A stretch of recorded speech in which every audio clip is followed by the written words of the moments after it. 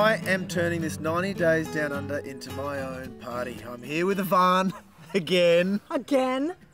And we're at Mitchelton Winery with head chef Brett Dobson. Thanks for having us, Brett. Very welcome. Favourite subject of mine, red meat, red wine.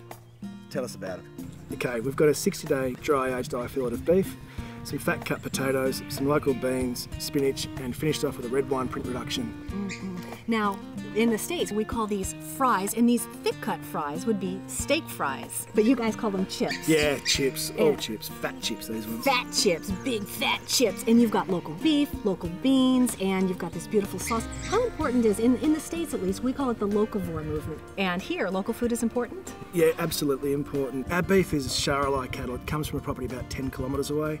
They dry age it on the bone, and it's produced by some butchers in Broadford, which is only about 20 minutes from here. So everything we try to do locally. We come from the best area in Australia. We've got the most orchards of anywhere. It's a food bowl of Australia.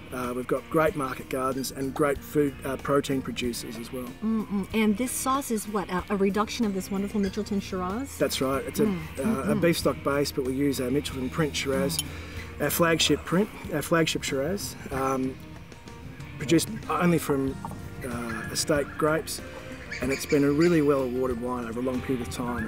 It's a really nice food style again. Do you sometimes turn to the wine for inspiration on the menu, Brett? I am, like we're doing now.